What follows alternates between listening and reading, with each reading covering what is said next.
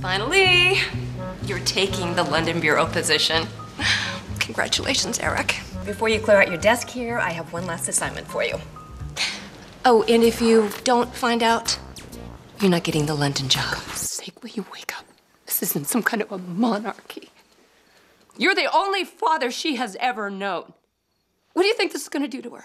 She already feels like a second-class citizen. You're not going to change my mind. I'm going to bed now. Don't bother joining me. He found a picture of me undressing. And?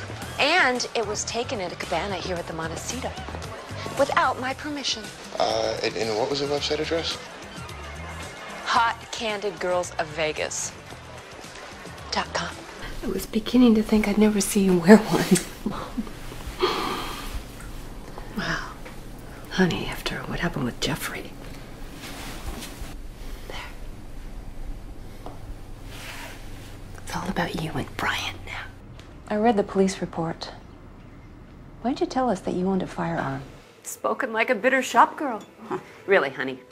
You should mind your table manners. Good afternoon, gentlemen. We've acquired substantial evidence that narcotics and illegal weapons are being run through the village of Conchurin.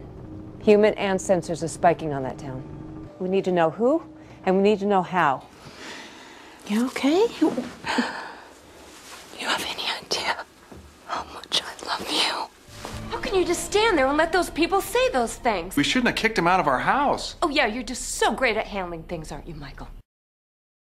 You know, this time I'm just gonna let you ask my dad for a loan.